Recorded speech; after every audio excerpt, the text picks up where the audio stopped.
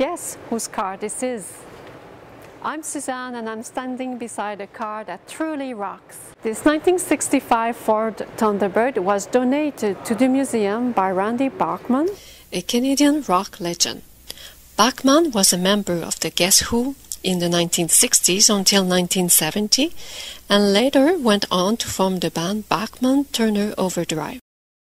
Bachman actually bought this car from Guess Who bandmate Burton Cummings.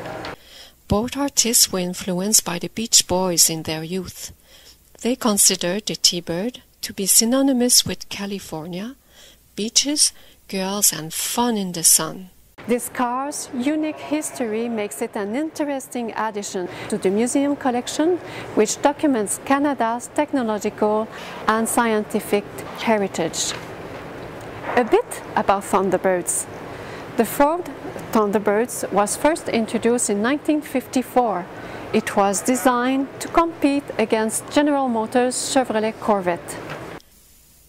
The T-Bird was presented as a new type of vehicle, a mass-produced luxury car that combined comfort, style, and aesthetics. The 65 hardtop coupe is equipped with a 300 horsepower V8 engine. It's equipped with features that were considered luxurious at the time. Power brakes, power steering, a swing-away steering wheel, power windows, air conditioning, an AM/FM tape player, and power bucket seats. An interesting fact, in 1987, Bachman and Cummings got together in British Columbia and they recorded a demo tape. They made 2 copies, one for each of them. Cummings put his copy in the Thunderbird's trunk and drove back home. Over the years, they lost one tape and forgot that the other existed.